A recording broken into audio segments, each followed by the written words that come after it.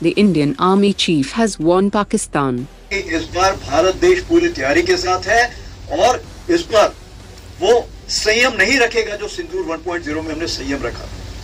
इस बार हम आगे की कार्रवाई करेंगे और कुछ ऐसी कार्रवाई करेंगे कि हो सकता है पाकिस्तान को सोचना पड़े कि उसे इतिहास में भूगोल में रहना है कि नहीं रहना। The Ministry of External Affairs has responded to protests in POK. We have seen reports on protests in several areas of Pakistan-occupied Jammu and Kashmir, including brutalities by Pakistani forces on innocent civilians.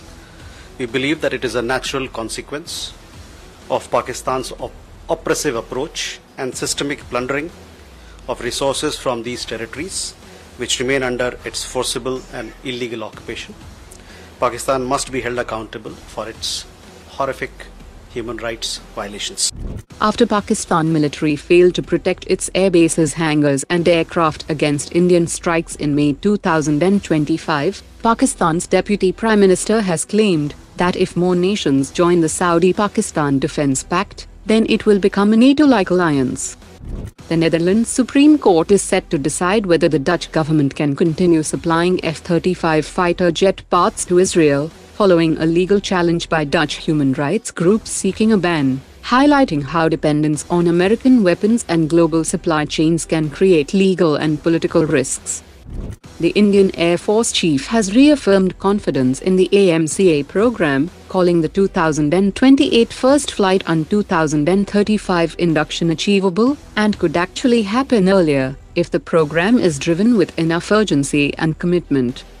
The Indian Air Force Chief has positioned the Rafale fighter jet as the most practical choice for immediate fleet expansion, highlighting its ease of integration given the 36 aircraft already in service. Apart from the 114 Rafale order, he also noted openness to other platforms such as Russia's Su-57 fighter jet, but stressed that the final decision must hinge on robust technology transfer and Make in India commitments.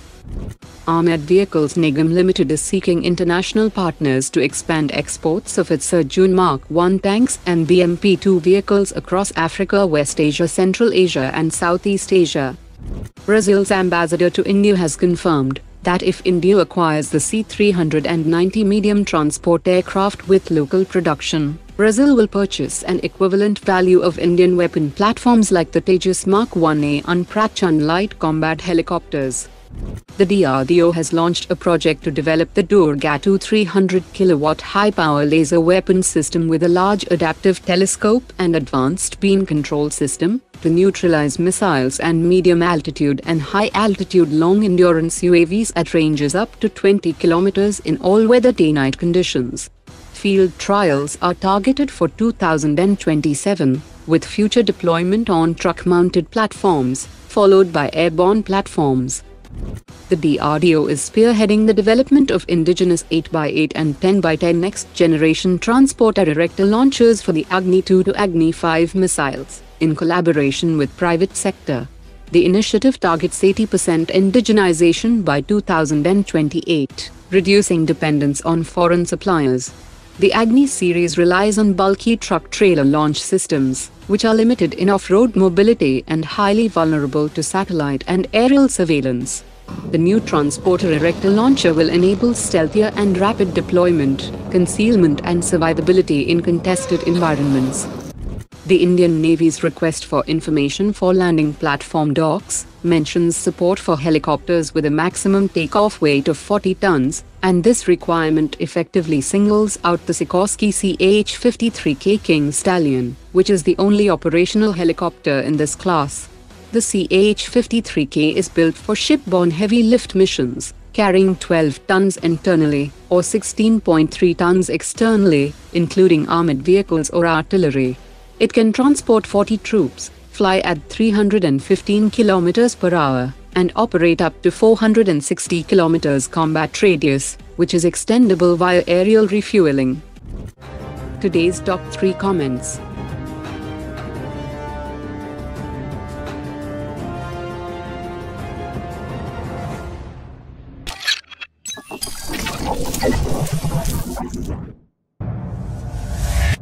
Oh my. JJ.